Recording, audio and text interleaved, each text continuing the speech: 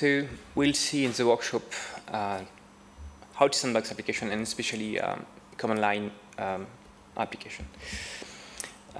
So we'll use old vulnerable version because it is useful to see how it works and how an exploit might get access to your data. So I hope everyone followed this setup. If you didn't, you should still be able to do that right now, but that might be a bit short. Anyway, if you didn't, you can flash this QR code or follow this URL, and everything is explained there. Also a reminder, these slides are available on the on the schedule, so you might want to download the PDF and to keep it close, because I will try to switch between these slides and a terminal. So yeah. So if you did follow this step, so Vagrant install a new machine, great. You can connect through SSH, Vagrant SSH, but now you need to shut down this machine because I updated the repository this morning. So just power it off. You do a git pull on the Vagrant repository that you just cloned. You do a Vagrant up and Vagrant SSH again, and then you get updated files. If you miss that, it's okay. You can do that later.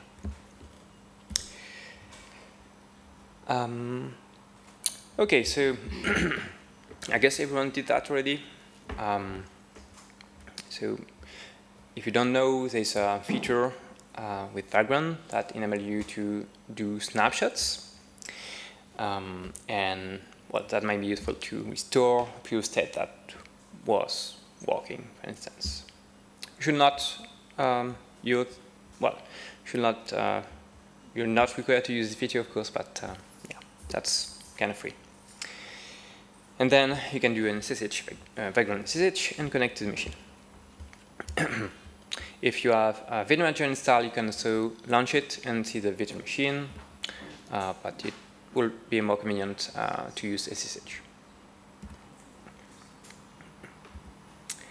So what did the provisioning if you executed the setup script? It first built the environment, so with an up-to-date Arch Linux distro, install all the required packages, installed a vulnerable version of ImageMagick, which is not easy to find, but it's still there. Then the setup created a new package and installed it. So now let's see how to sandbox this kind of stuff with Landlock. Are you supposed to be presenting something? Oh, yes, I am. Oh, okay.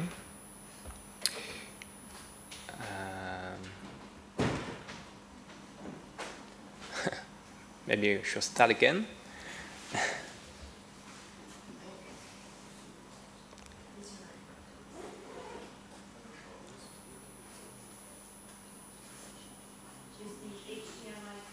Yeah.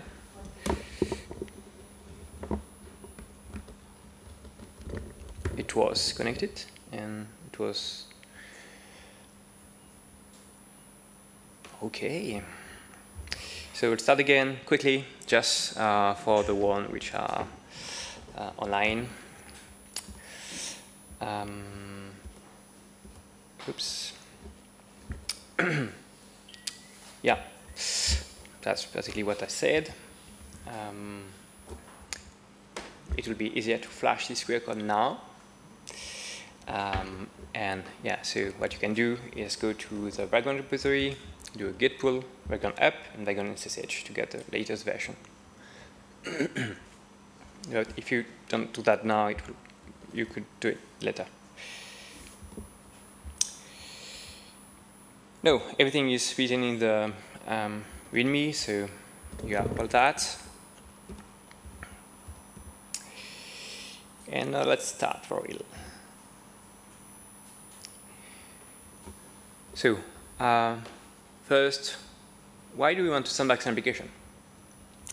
Well, just assume that with enough skills and time, well, most applications could be compromised. So that includes the kernel, of course, but also all disk-based applications. And as developers, well, we don't want to be involved in such issues. So it might be a good idea to kind of prevent that. Some kind of insurance. So you want to protect users, and even if there's a bug in your application, because there is somewhere, well, that could make such an attack more costly. So it will give more time to update your application, fix it, update, and push it over the fleet or distros or on GitHub, whatever. And yeah, as users, well, when you use an application, you can increase your attack surface. So yeah, it would be nice to be able to control this attack surface. Simple example is as a Linux user on your desktop instance or on a server, when you launch an application, even a command line application, well, it runs most of the time with the same credential as the user. So in this case, if this application is compromised, well, you can have access to all your files.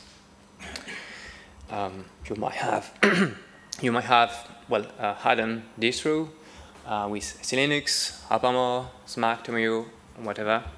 That's great, but I guess it doesn't cover everything because it is really complex, and if you want to install whatever application you want, well, the system-wide policy needs to be aware of that. So most of the time, it might not.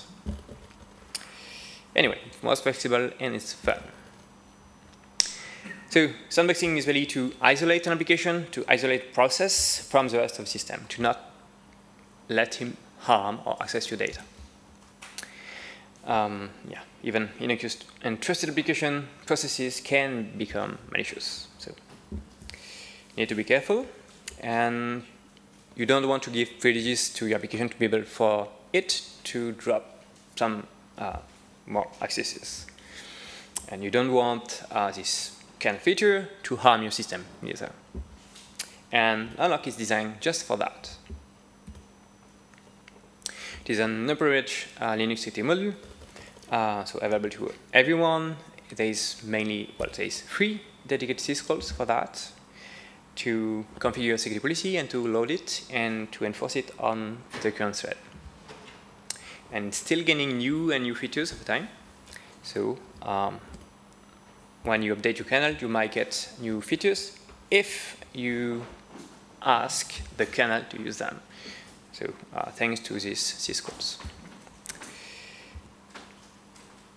Okay, so this workshop is focused on the file system access control.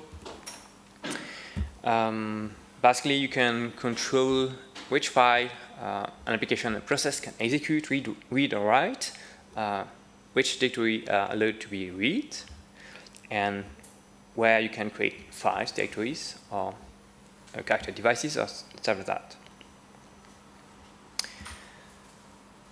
So let's see an example. Let's say there's one first sandbox, which is kind of a generic one.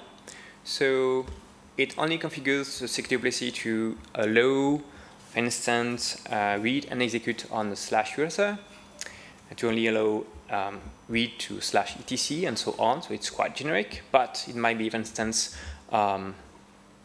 enforce when a user login. So every application the user will launch after that will be restricted by this first layer of sandboxing. Let's say the user wants launch a new application. Let's say it's ImageMagick, for instance, or any picture application. Well, the application can force also a new security policy on itself. And this policy, well, should be kind of tailored to its own use, to the code of the application. And because the application knows which files it should have access to, well, it can say, well, allow access to .cache.config and the pictures directory. But when this application opens a file, actually, it can also further restrict its own sandboxing by adding a new layer, third layer in this case. And that might be, for instance, to only allow read to the specific file that is requested to be opened by the user, and to still have access to the cache because, well, that might be required. And how does this work? So let's say that we can actually open the cool.jpg file here. So the first layer grants this access for read access, so it's OK. But we need to have the same approval for the two first layers too. So the kernel goes through the hierarchy and looks for the second layer, and it finds that the second layer granted access to the pictures directory, so it's OK. So let's go for the first layer now, and the kernel go back to the parent directory and find that, well, the first layer grants access to the home directory, so that's OK. Everything is checked, and the access is allowed. OK, so how to sandbox an application? Well, first you need to define a threat model. You need to know what is potentially malicious or not, what is trusted or not. Most of the time, well, application configuration should be trusted because it changes the behavior of the application, but input files like pictures, everything that the application can ingest from the network or the file system could be harmful. Then you need to identify some part of the code that are meaningful and where there is kind of good chance that is some bug. For instance, file parsing. In this case, in the case we'll see, it's when the image parser of ImageMagick parse the image and then do some stuff that it should not do. Then we need to identify where is this code and where we can patch it, actually. And if possible, where the application already loaded its configuration. So this way, the application knows what is legitimate to be allowed to access, and everything else should be denied. And then, well, you can do that in an incremental way. You can identify other parts of the code and make it more generic to get more security guarantees. There's something to keep in mind. I will not talk too much about that, but it's important anyway. It's backward compatibility is ensured by the kernel, but because Landlock is gaining more and more feature over time, and because it is a deterministic mechanism, you need to ask for a specific feature before being able to use it. So this means that if you develop an application that should be run on a new kernel, and so using a new feature, if this feature is not available on another system with an older kernel, that might not work. So there's mechanism in place to handle that, and there's some responsibility for the developer to be sure that the application will work well. And the main idea here is to probe for an ABI version. So with one of the Landlock syscall, you can ask the kernel to give you a number. And this number will change with increment when the kernel will get new features. And to know which feature, you need to take a look at the documentation. So at runtime, you can check which features are supported and knows what you should ask and what you cannot ask to the kernel. This way, you can implement sandboxing in a best default way. That should protect the user as much as possible. So how does it work? So for this, we use a first syscall, which is called Landlock create toolset, with a specific flag, so the Landlock create toolset version. And with this call, we get the ABI version. So if it's less than 0, this means that the kernel doesn't support Landlock at all. Otherwise, it means that it supports either the full set of Landlock features or a subset of them. Then, when you know the kernel supports Landlock, you can create a rule set. And for that, you need to specify which access rights you want your sandbox to be able to restrict. So this is part of the compatibility contract. In this case, well, you tell the kernel the sandbox will by default deny execution, writing to files, creating new files, and so on. And then you can add exceptions to allow some specific files, hierarchy, to be allowed. So to create this rule set, you fill the struct to this syscall, the Landlock create rule syscall. So it's an extensible attribute, so this might grow over time. And then you get a file descriptor. That's a real file descriptor. It's not a file, but it's a file descriptor that can be used then to populate this rule set. And to populate this rule set, you first define a rule. So that would be an exception. And you say, well, for instance, I want to, this path to be executable. For instance, /user, you want it to, you want to execute applications that are in this directory. So you first define a set of access rights, and then you define the root of this hierarchy. In this case, /user. So you open this directory, you fill the file descriptor in this struct, and then you pass this struct to a new syscall, which is called Landlock add rule. The first argument is a rule set file descriptor, and then you pass the rule, so you populate the rule. And when you're done adding all your exceptions, all your rule, all the stuff that your application needs to have access to, then you can enforce this rule set on the current set. And for that, most of the time, you'll need to kind of pledge to the kernel that you will not get more privileges. One way to get more privileges is to execute set2id binaries. So that will not be allowed, except if you run as root, which is kind of special and might not be a good idea. Anyway, after that, once you're ready, you can call a third syscall, which is Landlock restrict self, with the rule set file descriptor, and then from that point until the end of the thread and all its child, this thread will be restricted, and the sandbox cannot be removed.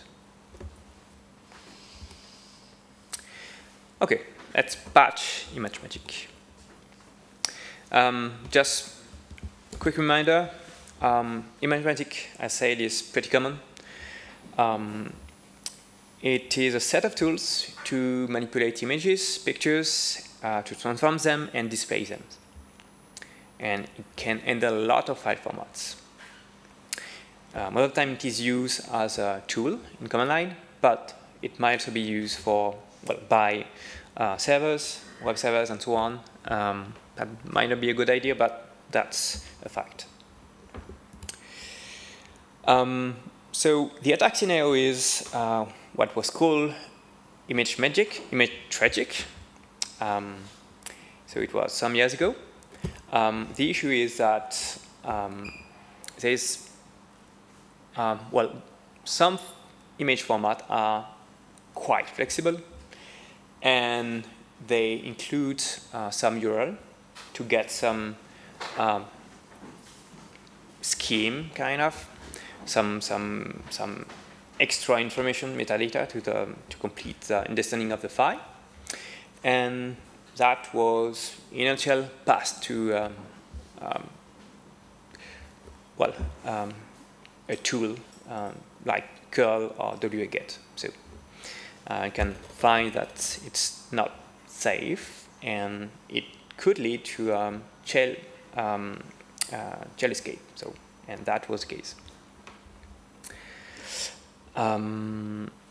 Okay, and what we do is to use this version, test it, and then patch it, and then test it again to see what happened, even if the exploit is used. So here's the agenda. We'll quickly switch to another laptop.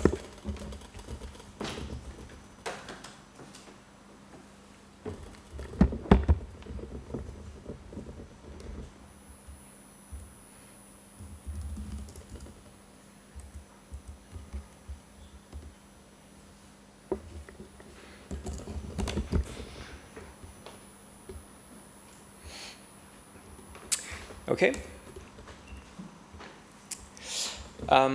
So yeah, I'll try to switch between these slides and the console. So yeah, did all you or most of you downloaded the PDF, the slides? Yeah, that might be useful. And yeah, as a reminder, and it is written there, what we are doing now is, well, these changes are in the patches in the repository, so you already have these patches. So it's just in case, or if you want to get back to that later. But of course, it is not to apply these patches, otherwise it will be done in 2 minutes. But to understand how it works and what they do.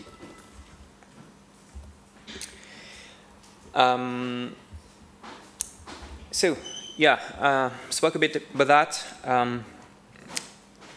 but the different steps we need to do and what we'll do is first to declare Landlock syscalls, because as you may know, a syscall is mainly an ID, a number, and it might not come with an .h, an API header. And most of the time, libcs provide these kind of headers, but in the case of Landlock, like other new syscalls, it is not the case. So it would be more convenient to write like simple shim around that. Yeah, then we'll take a look at where we want to patch it. Well, I will help you with that, because that might take a bit of time to understand an application, especially when it's not yours, of course. Then we create a rule set, add static rules, add dynamic rules, and then finally enforce everything. We might not do that in this order, because we'll try to test as much as possible. And yeah, let's start. Yeah, first you can go in this directory. So it's a main one that contains the source code. So on my system, it's here. So I like to, okay.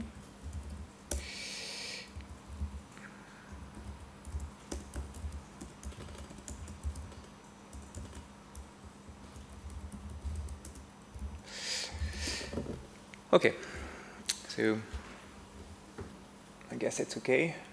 So we are in the good repository, and now that you updated your background script repository, you can update, well, launch this first script. It will initialize the ImageMagick source directory to make it easy to work with Git. So yeah, I can go there, background, ImageMagick patches, init repo. And I don't have that, so I need to update it. It's okay.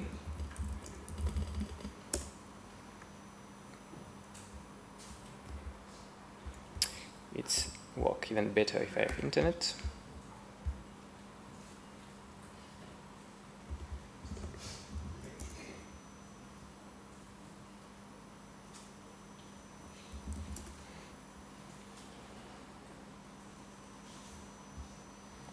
So I guess I will do like you. I will start again.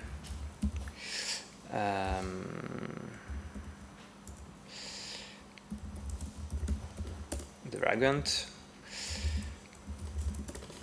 This one is good.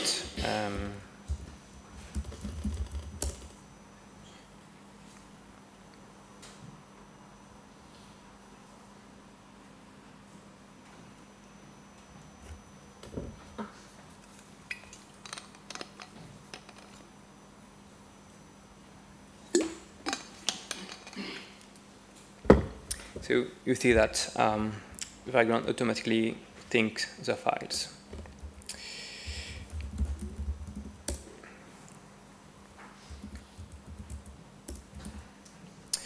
Okay, so let's go into this directory, ImageMagick, trying source ImageMagick, and there's no SRC, so there's a typo here, but we're good. So let's execute this script.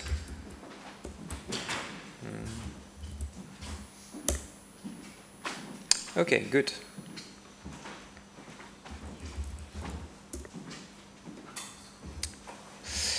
So I cheated a bit. I already have a repository set up, so can just ignore that. But yeah,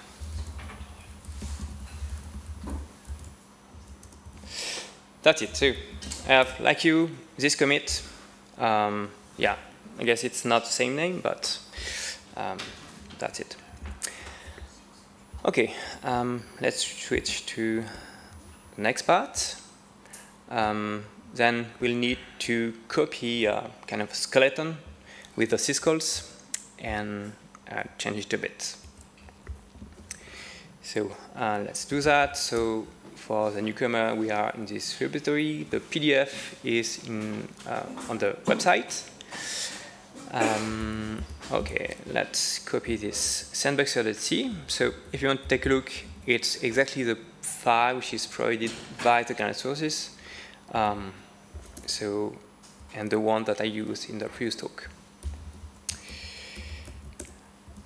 Okay, so let's copy that into Magick/Landlock, and then change a bit this file.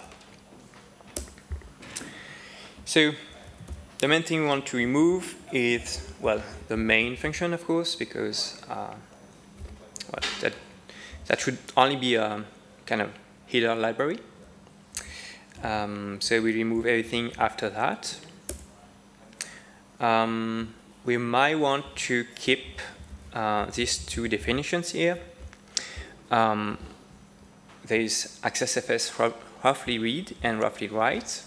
So these groups, well, mostly reads accesses and mostly write accesses. So that will help us after that. And you can remove all the rest of the C code.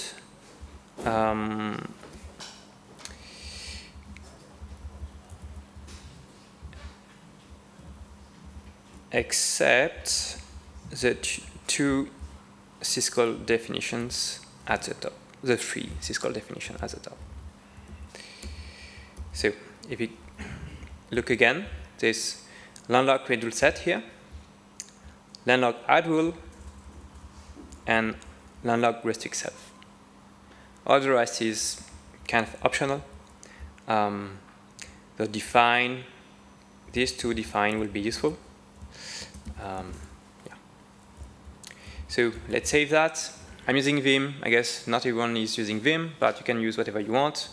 If you want to start something, you can do sudo like sudo pacman and install whatever you want. Okay. Now, now we'll look at the code of one tool of ImageMagick, which is called convert. So I guess you get it. It's to convert from one file format to another. So let's open this file.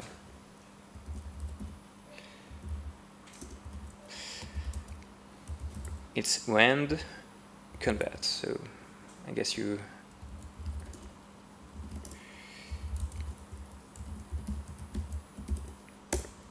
get the joke. Okay, and now, well, we'll not look too much at this code because, well, there's a lot. But I looked at it before, and I know where is kind of the sweet spot to patch it. So I will tell you. You can look for copy magic string. There's only one instance. And just after this line, we will add our code.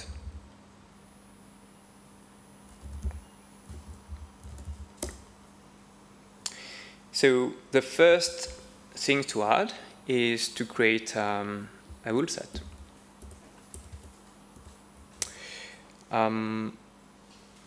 Yeah, I guess it's okay for everyone. So yeah, let's define a rule set. So we create a new struct variable. Landlock will set attr. So let's call it will set attr. And had handled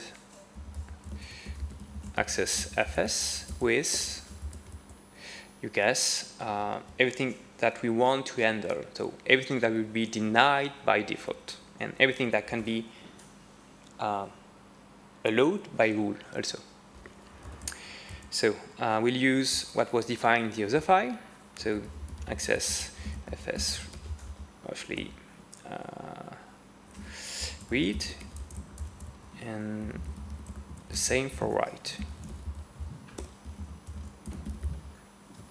Okay. So you should have something like that. And let's first try to test it. But I forgot to first, I guess you did it, but we might do it again to exploit the install version. So let's launch a shell.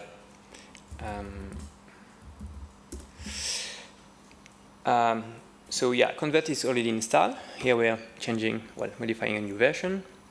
So we can call the install one, which is vulnerable, with the exploit file, and try to write it, change it from MVG, which is kind of an uncommon file format, to PNG. So this works, and well, this works. I can tell you that it works because there's an image here. And what you can see, when you saw, I guess, before, is that there's also something else which is printed. It's a USSH key, so it's a SSH key in the virtual machine, of course. But yeah, that's the one, this one.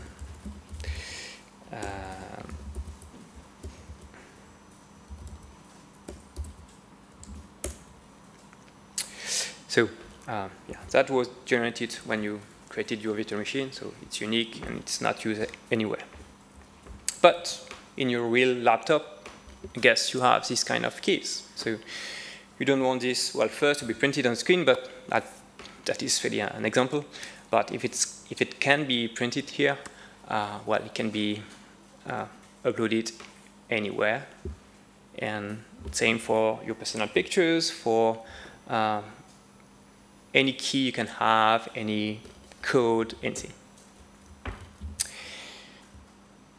So we change a bit the convert source code, and only added this rule set definition, but it's not enough. We need to, well, if you build with that, we'll tell that it doesn't know the Landlock rule set ATTR type because it doesn't know where to look. That's okay. We need to add at the top to include the file we just imported. So when.landlock, I will put that here. So now that should be okay.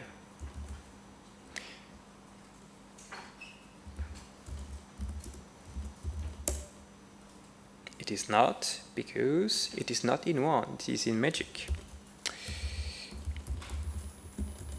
Magick Landlock.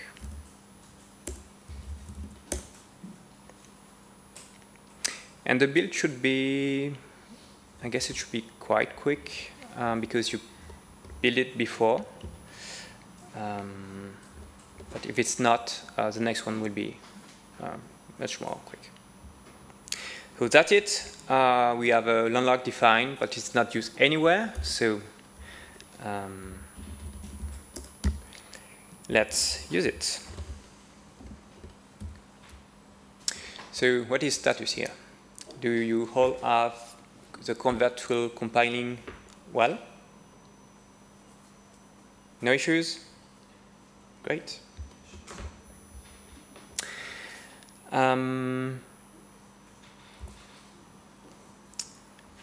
Yeah, now we need to add, to use this rule.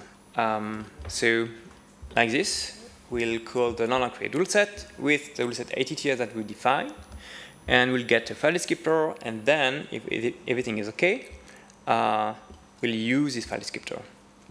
But yeah, first let's create this file descriptor. So yeah, let's define all the variables as soon as we need them. It will be easier.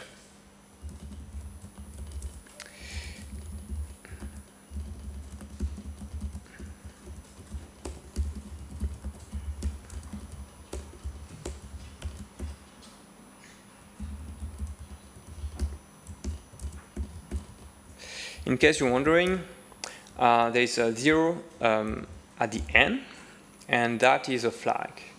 And that is mostly not used, except it is kind of a trick, but to get the Landlock version. But over time, we could get new features, and these flags could, this empty flag could get new flags. Empty argument, I mean. Okay, so we should be good now. Let's check if this rule set is okay. So if there's an error instead. So if there's an error, let's print something.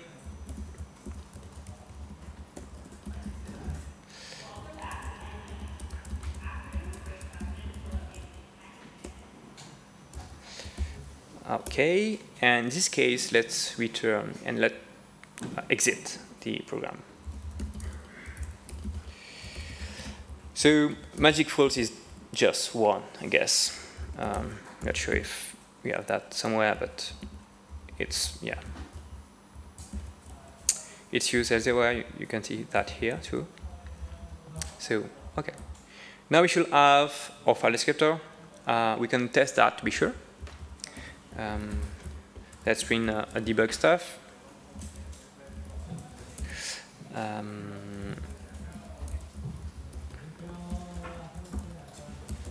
Yeah, just printf. The rule set was created. Well, you can print it if you want. Okay, something like that. Okay, let's build that again.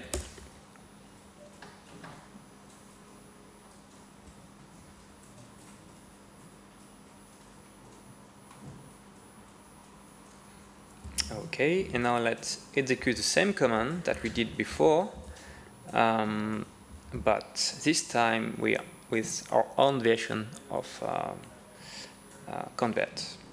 So it's in utilities, convert. Then you can take the same input image.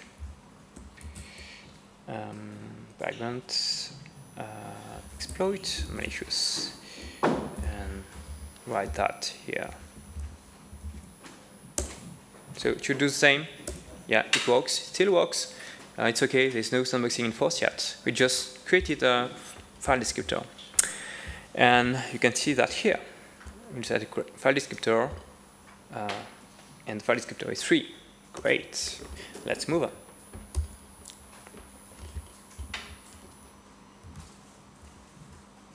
And yeah, at the end, we should close this file descriptor, of course. It's not a security risk, but it will be a file descriptor leak. So yeah, it is always good to close stuff to avoid resource leaks. Yeah, so yeah, let's close it now maybe to not forget. But we'll put that at the end here.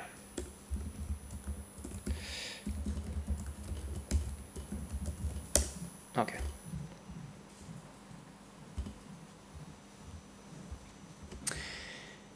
So as you can see, oops, at the bottom right, you can see the patch name that contains this stuff. So you can either take a look at the patch or even apply it if you want. But yeah, you should try to write it yourself. Now, let's enforce it. And what do you think will happen if we enforce this rule set as is? You have some idea? I gave some clues. We have a rule set that restricts all read and all write operations and allows nothing. So everything, all this action will be denied. So we can test that.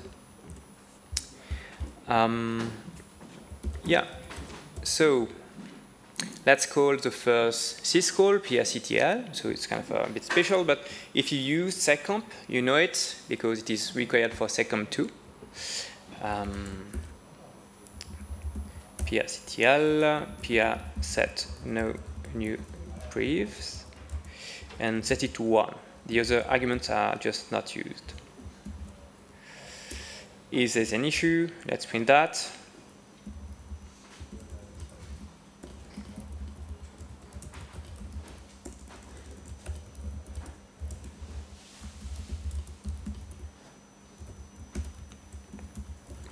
Okay, and let's do same for actually the Landlock syscall. So Landlock restricts self.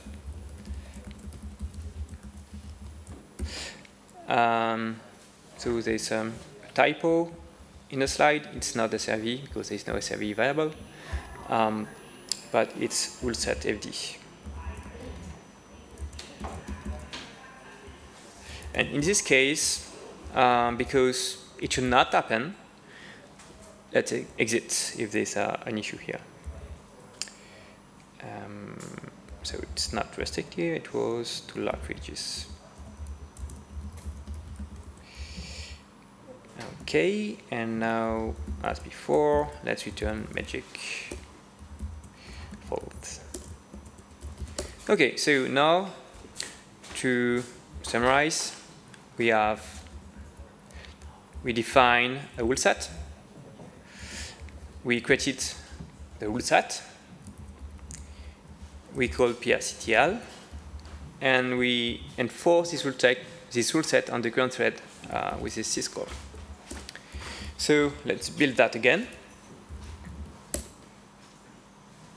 And there's a typo here. So better now.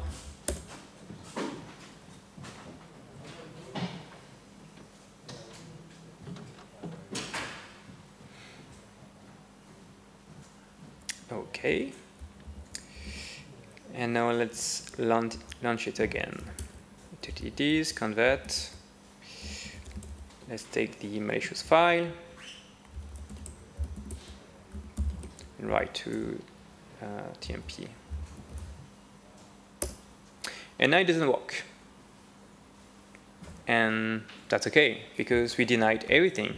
And you can see, well, converts complain that, well, it cannot write where it wants. It cannot read stuff first, but it will not be able to write it either.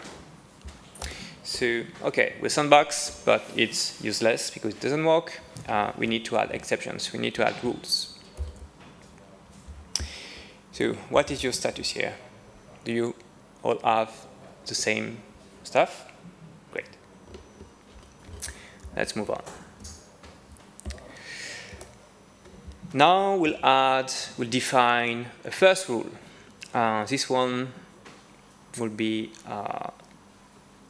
to allow access to all the libraries and stuff that convert my use. So it is about allowing /USR. And yeah, for that we need to open it, get the file descriptor in this rule struct, and then define this rule with the access, mostly execute, read file, and write and read directory. And all this is defined with the accessfs roughly read. So let's do that. Yeah, you can print some stuff if you want.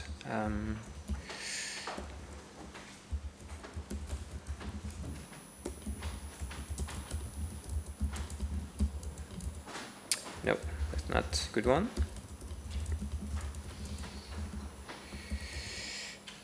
Okay.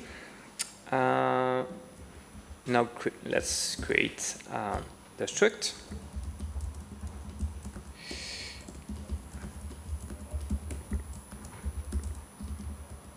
Okay. And this one again is defined the landlock file, landlock.h file, which also includes a file which is provided by your distro this time. We can take a look quickly at this file. It is should be in USR include Linux landlock, and that is once again provided by your distro, and it contains the relevant bits for user space. So struct definitions, you can find it again. The landlock rule set attr. You can find the landlock path bin is attr with the two fields, and you can also find all the access rights which are defined here.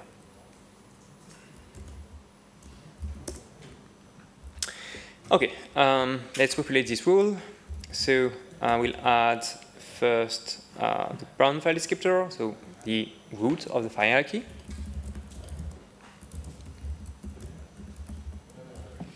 And you don't need to, but it's a good thing to do. It's to use the opath flag.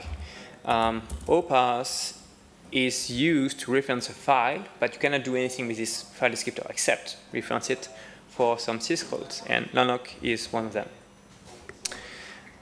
So yeah, you don't need to open this directory and to be able to read the content. You just need to be able to tell to the kernel that I want this directory to be allowed to reference this directory.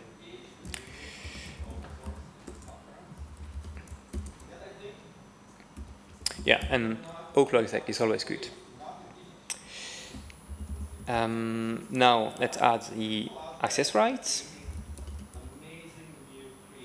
So once again, this typo here. I guess you can take a look quickly,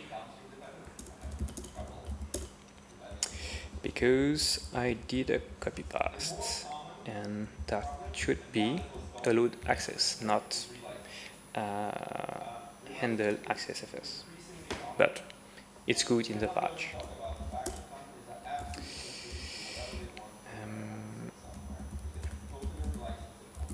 Okay, so we should allow a read on this directory, and that's it. Now let's load this rule. Let's add this rule to the rule set with the landlock add rule syscall. So we identify the rule set with file descriptor. We tell the kernel that it is a pass beneath rule.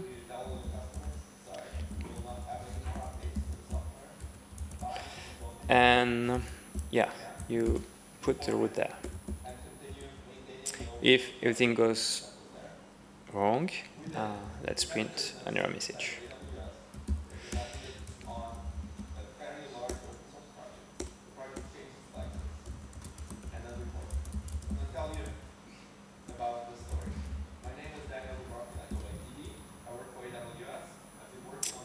Okay.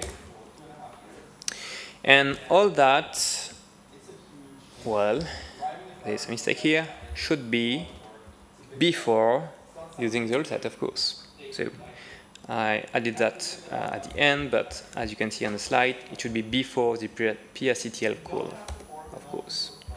So let's move this code up.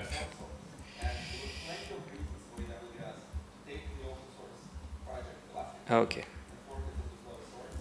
So let's recap. We define a rule set. We create a rule set file descriptor. We define a rule. We populate the rule. And we add this rule to the rule set.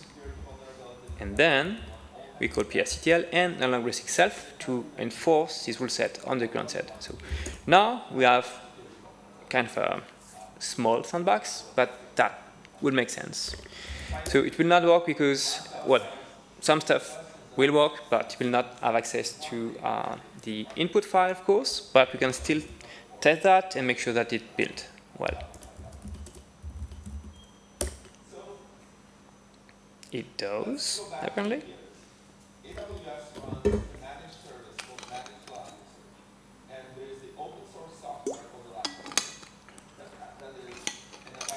Is everything okay for everyone? Good. Let's continue. So now we'll add more rules. So let's make some room here. So of course, when you're developing stuff, you want to factor out code and so on. For this tutorial, it would be much more easy to just do copy-paste of the same code. But if you want to, you can improve this code, of course. So that was it for the first exception, the first rule, and now let's add another one. Because if you execute this, you'll see some issues probably. But yeah, we can test it. We can test it.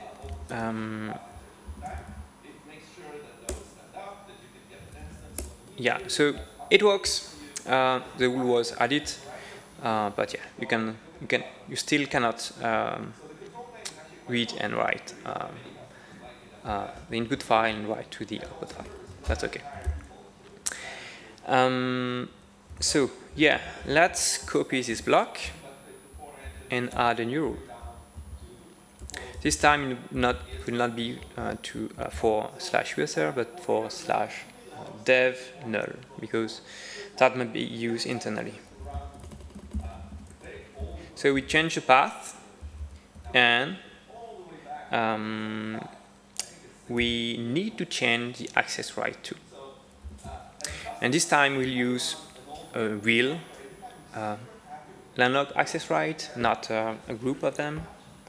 So it will be Landlock accessfs read file, I think. Yes.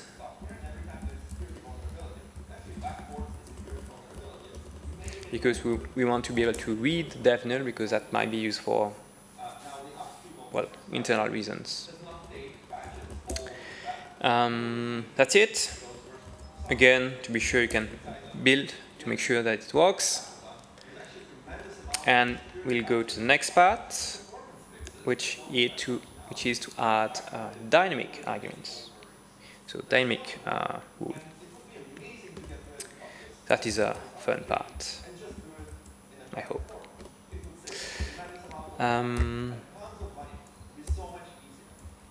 Okay, so once again, let's copy this block. And this time, so if you're curious, you took a look at the code before that, before where we are inserting code, and you can see that there is just the file name here. So this file name is the one which is passed as an input path. And so in our use case, in our case, it will contain the / background exploit malicious.mvg, I think. So that's good. We need to, well, allow convert to read this file because, yeah, that's what we want. So yeah, let's use it. So let's replace the previous def null with file name. Same here. We don't just print it, we just actually use it. That's better. And yeah, that should be it. We want to be able to read it, and that's it. We don't want to write to the input file.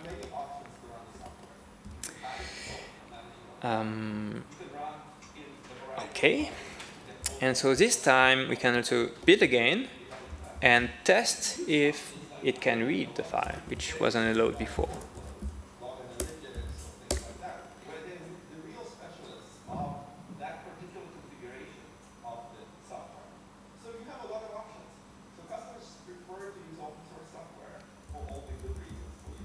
So again, I'm using, well, of course, the utilities/convert version, not the version which is in tab. So, new error messages here. So what is interesting is permission denied most of the time. There is no more, before there was permission denied to access the input file, convert enable to open image here, permission denied, and that is gone now. You can see that we created 3 rules, /user for /user, /dev null, and the input file, which is dynamic, so that's great. You cannot define that in a system-wide policy because, well, that's static. So I think it's almost good. The only issue is that this tool cannot write on the output file, which is unfortunate. So let's add that. Once again, let's copy this block. The add rule block will change file name with something else. And this something else is mostly that.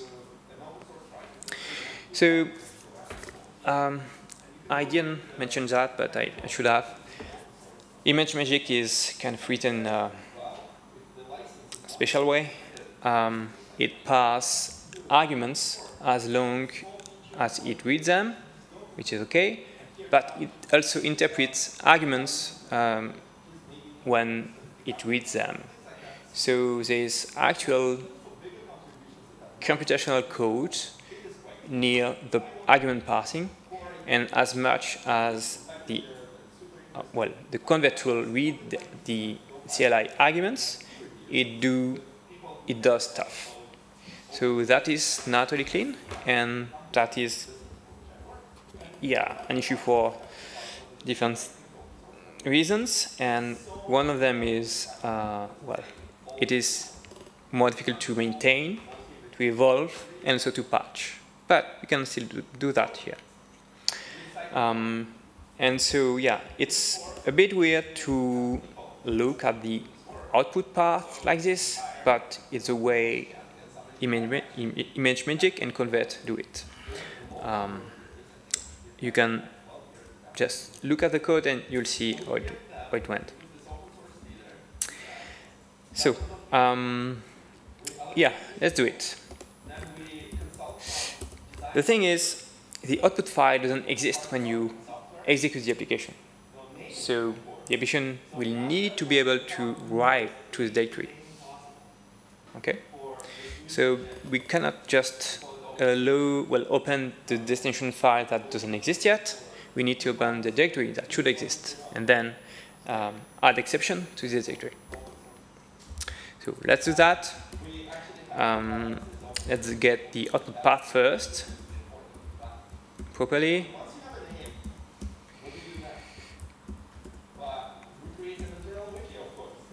Okay. Now let's get the dir name of this one.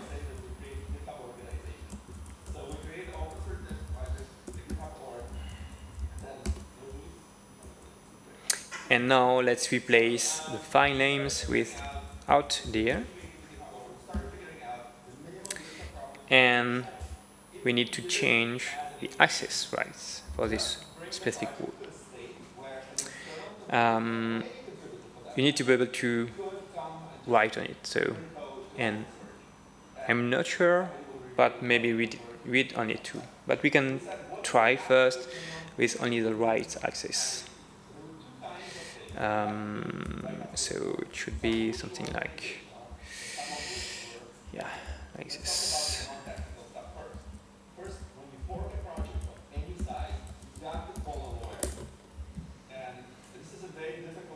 Okay, so that should be it. Maybe there's some stuff that convert need to do on the directory, like listing the content, but we'll see that just now.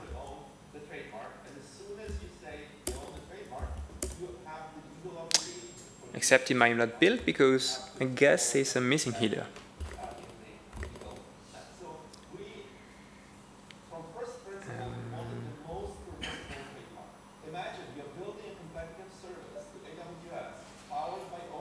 Oh, it looks fine. Great. Yeah, let's test it.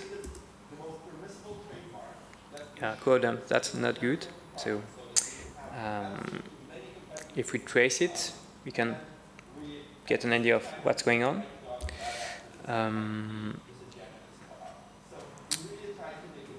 And oh, yeah, it's not 1 plus 1, it's I plus 1. Thank you.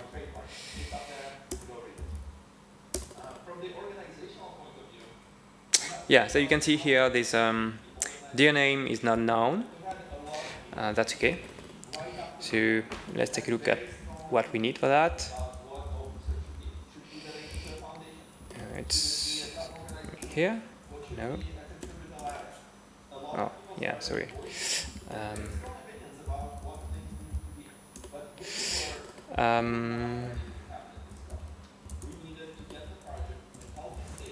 So if you take a look at the main page, you can see that we need to add the include libgen.h either. So let's add it.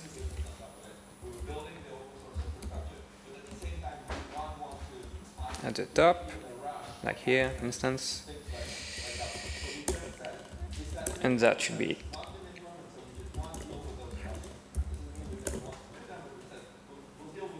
Okay, no warning anymore.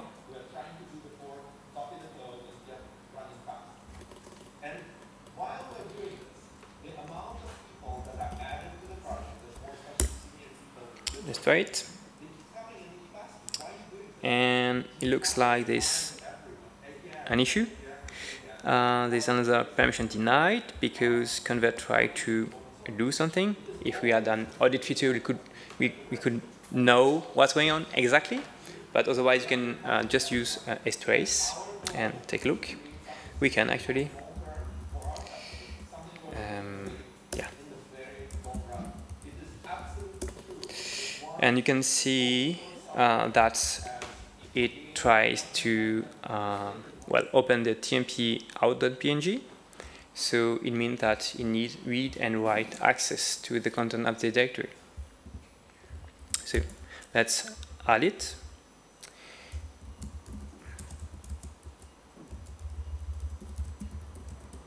So I just did a copy of these access groups. So we now have, oh sorry, accessfs roughly read and roughly write for, again, the output directory.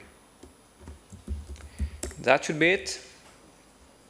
I will come later if you need to take a look, but everything is in the patch again, number 6.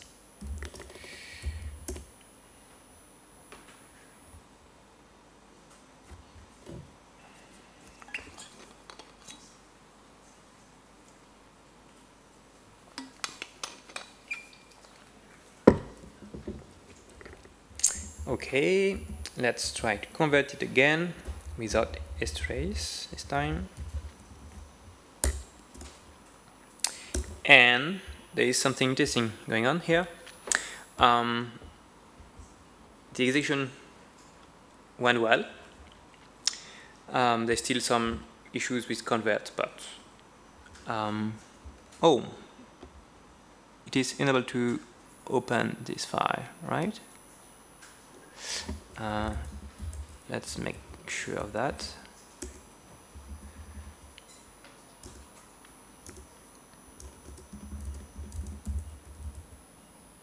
It did write on this file, so that's good. And what you can see is the exploit is still executed, which is okay, but it cannot read the private key.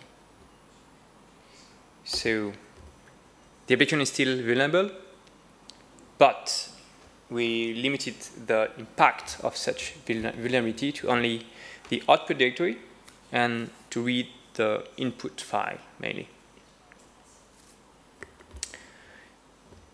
Is that okay for everyone? Did you succeed to patch it this way?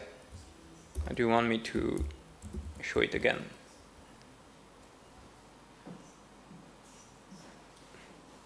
Yes? So I just have a quick question about the API design. So Yeah. let's say that you have a mix of API and ABI by passing the structure in. Yeah. But the structure only passes pretty much 2 fields. So why didn't the API just incorporate those extra 2 fields in the API? Why the requirement to have that extra structure? So there's 3 syscalls, right? So what do you call ABI exactly? When you're passing that structure. Yeah. By pointer, right? So that means Yeah. that you're passing that structure Yeah. to shared memory instead of passing it to the function call. Oh yeah. So yeah. So that's for extensibility, flexibility reasons, to be able to extend it later, and because, well, arguments are kind of limited. For instance, you cannot pass 64-bit value because that's the way it is for compatibility reasons and so on. So if you need to pass something else than only a 32-bit value, you need to have pointer.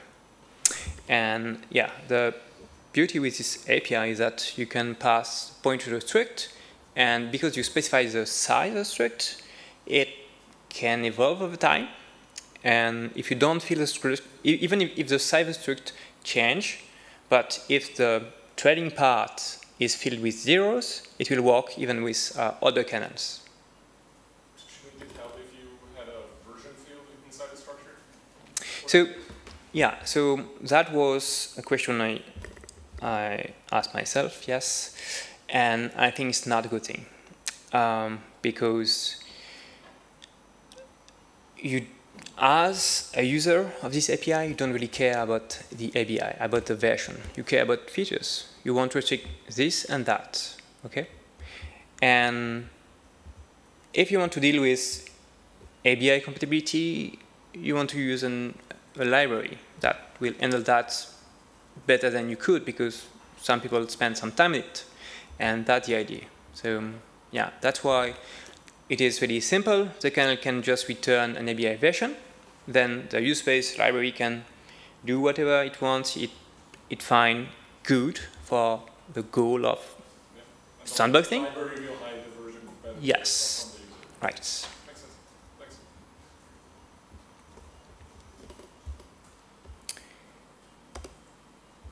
And it's much simpler for the kernel too, which is good. Okay, so I guess everyone almost did patch the application, so that's good. Again, all the solutions are in the patches, which is provided. You can install it if you want on your system with these commands. And this time you'll have on your system, on your virtual machine, the patch version. Okay, and here are some exercises left if you want to continue that. Well, of course, that was a workshop, so The idea is to make it simple to explain. I hope it was okay. But of course, you may want to add some loops here to have add more complex structs to pack the path and the access right and so on, and then build something more flexible. Convert, ImageMagick Convert also supports some specific library scheme like FD, and that can also work with Landlock. You might want to support more commands than only convert, and also more arguments, because that is kind of strict here. Well, if you want to go further, you can build your own kernel, add audit support, and test. And for your own application, if you want to patch it, we're working on a set of tools to make this easier, and especially to make it easier to test your applications on different kernel versions. And that some kernel versions that may not support Landlock, and some that may support a subset of it, and others that may support all the new features. And that is really convenient to put that in a CI, and to know when you're developing your library, your application, that, well, it will work well, whatever the kernel version you're using, well, your users are using. And yeah, if you want to go on, you can send patches upstream. I didn't try to. Yeah, it's left as an exercise. Okay, let's wrap up. So what does this patch? So this patch is to sandbox a native CLI application, and it deals with, well, the native arguments. So whenever you will run this application, if the kernel supports Landlock, it will be sandbox. You don't need to have any specific configuration for the system, any system-wide policy. You just need to run your application. So if it doesn't support Landlock, well, you should check that and just not try to sandbox, because it will fail, of course. But if the current kernel do support Landlock, well, you can use it in sandbox the code. I guess it was quite quick to implement this first proof of concept, even if, well, there's more time required to understand where to patch to find the sweet spot, but that is doable. And it's even quicker with your application, of course, because you know it, so that's much more easier. If you want to contribute, there's a lot of stuff to do, either on the kernel side or user space side. There's a Rust library, Go library, Haskell library, other stuff that. There's also some tools using it. You can take a look at the website, landlock.io, and on the GitHub, and yeah, look for Landlock on GitHub, you'll see. If you want to test, to challenge the implementation, feel free. And yeah, there's still some improvement to do for the documentation.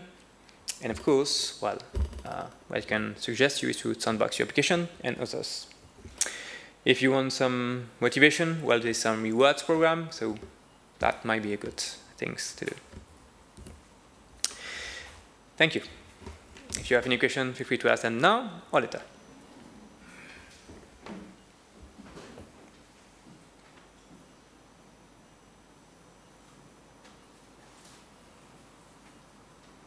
There's almost no one sleeping, which is good. I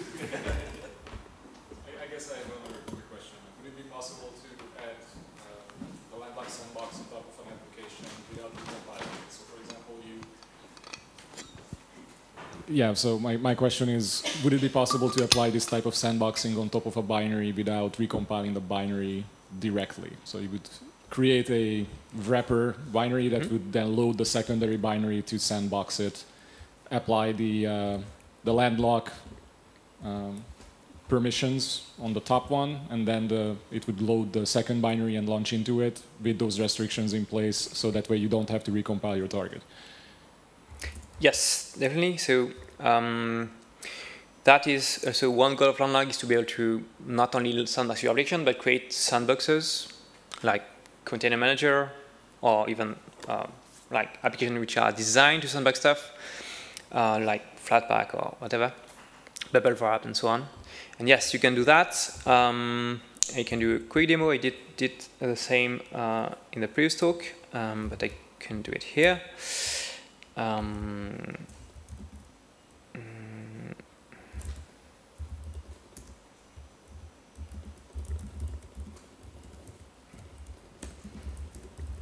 So yeah, if you go in the samples Landlock directory in a kernel source tree, you'll see there's a sandboxer file. And when you execute it, you'll see well, the configuration. So, so let's try to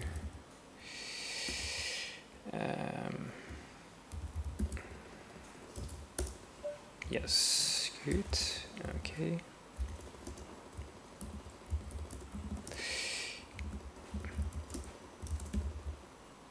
So let's just copy the example configuration. So in this case, yeah, I'm launching the sandboxing application, which is patched with Landlock. Will sandbox itself according to a configuration here in the environment variables. It could be a file, whatever you want. And then launch, well, what I put here, so bash in this case. And that's it. I'm in sandbox. Well, there's an error here, but it's an error from bash because you cannot read well, the home directory, but that's okay. I cannot read that, it's okay. But I can still read the TMP directory, but I cannot read the / directory and so on. Got it. Thanks.